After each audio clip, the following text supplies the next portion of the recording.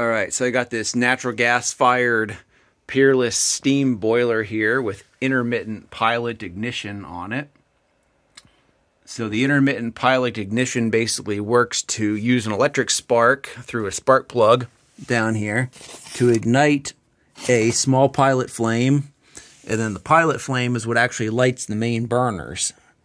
So this atmospheric burner, what's been going on with this boiler is the pilot flame will light, the burners will ignite, the gas valve will open, obviously the burners will ignite, and then immediately the gas valve will get shut off and the burners will go out, and then the controller tries to relight the pilot as if it didn't exist. So you hear the sparking, you hear the t-t-t-t-t-t-t of the sparking of the ignition. So you know there's something going on where this controller thinks that the pilot light went out.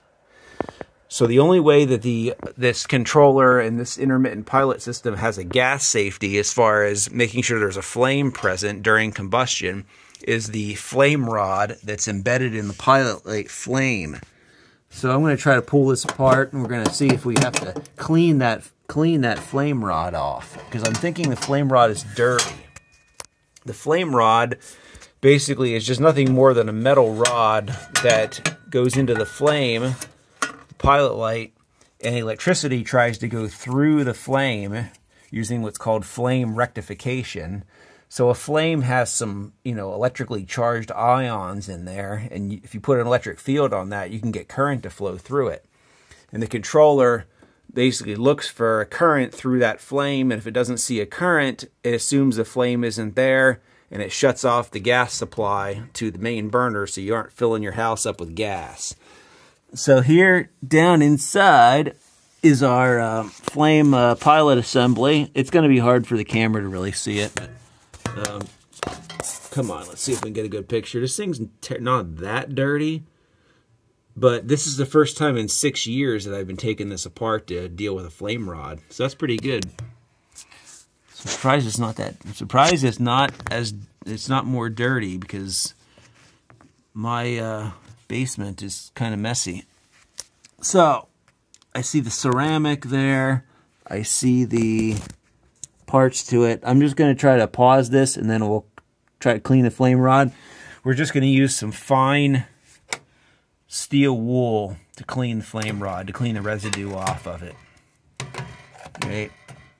I can't really see it at all from this angle. Well, you can kind of see it there. Sort of. So there's the pilot assembly. You see the two like spark plug-like looking objects there underneath the green wire. Center of the frame, that's the flame rod. Alright, so basically all I did, I pulled the rest of the burners out, the burner tubes out, got up in here, got up as good as I could, and with the steel wool, and got in there and tried to clean that flame rod out. I'm too lazy to pull this whole pilot assembly out of here right now, because this tube is all connected.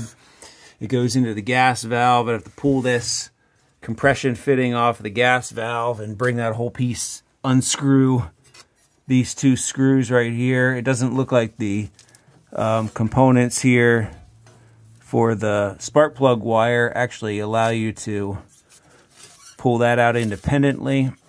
Looks like my spark plug boot is a little cracked on the top there from the heat from the burners over the years, I guess. So basically, this is just like an automotive, spark plug, effectively. Let's make sure this is in good shape.